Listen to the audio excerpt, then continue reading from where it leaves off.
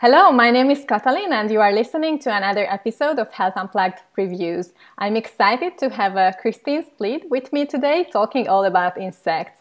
So Christine, why don't you introduce yourself and tell us a little bit about how someone falls in love with insects the way you did? Sure. So my name is Christine Spliid. I founded the company, I came up with the product Crowbar by Gather, which is the first insect flower natural paleo energy bar in the UK. So literally for the last few months, we're making these energy bars that we're selling in quite a few shops here in London and over my website. And the reason why I decided to include insects in my energy bars is because there's so many health benefits and also environmental benefits. And I could talk for ages about that. Yeah. So please give us like a nutshell version of that. And I'm especially curious to know about your story. That how did you came up with this idea, and how did you first ever taste your insect? Yeah. How was all that? So I noticed that people were including insects in food products in other countries, like in the US and the Netherlands. And I've been into health foods for ages, and I do a lot of exercise, a lot of cooking. And just when I saw that people were using insects in food, my first reaction was that it's really, really crazy and really exciting. And then I started researching it and realized the reasons behind. And the fact that there's so many good reasons, like really, insects are very high in protein, essential amino acids, and they're so much better for the environment to farm than, for example, cattle. They emit a lot less greenhouse gases, use less resources such as water and land. So I just thought it was super exciting. And when I tasted some, I was just amazed about how they actually taste really good, which I think is really important. Like if you want to introduce a new food source to the Western world, you need to make sure that there's not just a lot of good rational reasons why people should eat it, but it has to actually taste good. And it did. So that's why I came up with this natural energy bar, which I'm really excited to share with everyone. Yeah, we are very excited to taste that as well. So it's very exciting. So how can we imagine an insect farm, or how do you get the raw material for these insects? So you have to start with the farms, right? Or yeah, how do you collect the insects? Actually, like 3/4 of the whole world population eat insects all the time. So you can get insects from anywhere, literally. But I tried quite a few different sources, and I realized that it's really important what you feed the insects, because they literally taste of what you feed them. So I thought, so it's really important that you get good quality, right? Because a lot of people in the West, they've never tasted insects before, so it has to taste good. So I'm getting my cricket flour from Next Millennium Farms, which is this farm in Canada. So it's a very big, very reputable farm, and they make organic cricket flour. So they feed the insects really good quality organic food. So the taste of the insects is sort of a little bit like hazelnut, or a little bit like buckwheat. So that's what they eat, or why is it like that? Because you just said that they taste whatever they eat. Yeah, so they taste like that. Yeah, other cricket flour I had got from Thailand tasted a little bit fishy or something, which I don't think is a very good taste. So yeah, sort of nutty is a better way to go, I think. Yeah, of course. And do you know what are they feeding on? Yeah, it's a mix of organic grains and vegetables and fruit. Yeah, it's all like they have this very sort of technical document about how they farm and process the crickets at every stage and what they feed them. So all this sort of security information is available if you want to sort of get into the details. Yeah. I'm just curious to know, like, how does it look like? So it's like an organic farm in Canada. That's what you said.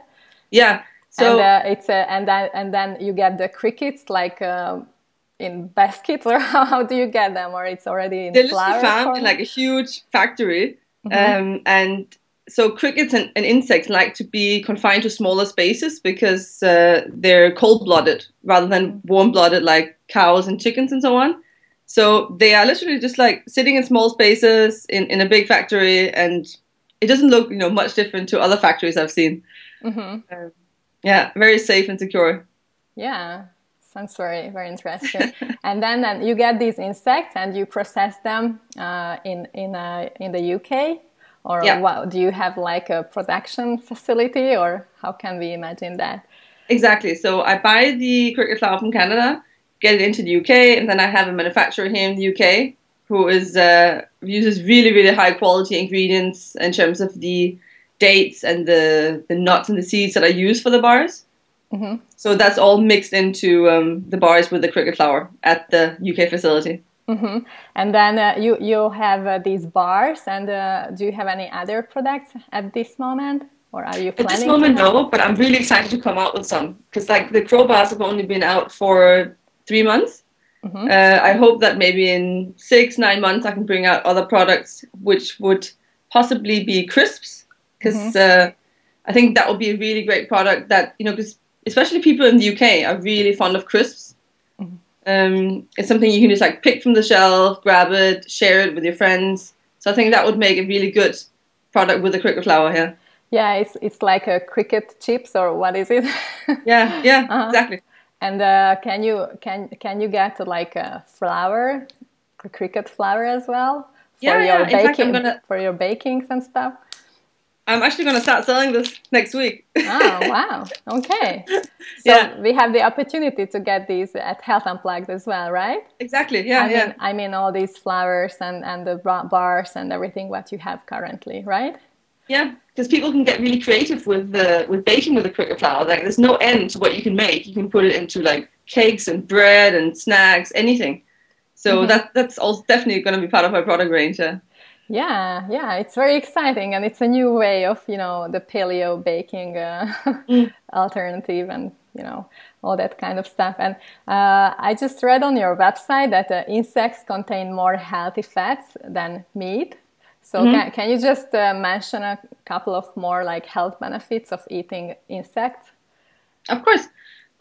So first of all, it's a protein factor, right? Very high in protein. Then they also contain twice as much iron as, for example, spinach. They have a almost perfect omega-3 to 6 ratio. Mm. Better than all the, for example, whey and soy and hemp. Very high in vitamin B12. So, I mean, there's really a lot of health benefits. I'm not saying it's like the perfect food ever because no food is, but it's really excelling in a lot of areas compared to other foods. So, Mm-hmm. Okay, sounds very interesting. And I personally have never tasted insects before, so I'm I'm really looking forward to give you a crowbar. yeah, I'm really looking forward to taste that. It's very exciting. And I especially to try those in my the flour in the baking process, Mm. because paleo people tend to use all these nut flours and all these kind of stuff. So it sounds like a very nice alternative to those. Yeah. Okay. So, do you have anything else to share with our audience for today, other than just come and check your products out at Health Unplugged in London? I'm just really excited to be part of it. I mean, I want to also sort of interact with everything that's happening at the event. So I'm Yeah. gonna bring, quite a few people so I also have time myself to check out everything at Health Unplugged. I'm really excited about it. Yeah, exactly. Okay. All right. So for the audience out there, if you would like to find out more details about the event, then go ahead and check out healthunplugged.co.uk, where you can find all details about like all exhibitors and as well as about the speakers. So it's going to be a really fun event, and it's still not too late to get your tickets now. I was going to say crickets. So, Christine, cannot wait to see you there and taste your lovely insect. Yay! Thank you so much. Thanks. See Thank you. you. Bye-bye.